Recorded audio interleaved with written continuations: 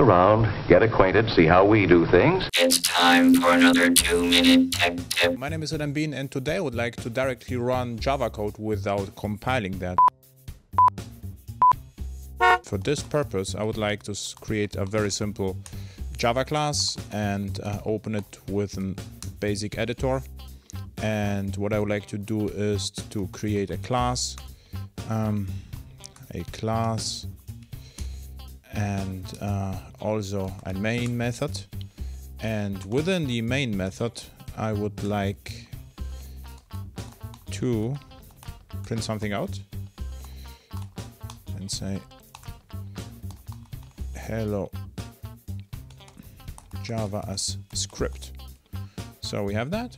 And now, when I switch to the command line, I can just directly execute Java without compiling it, and there is also no class files.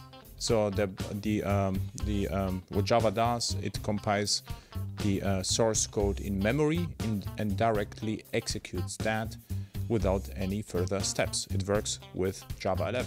Was that a good tip? Nothing short of a miracle. We want your opinion. Thanks for watching, and stay tuned.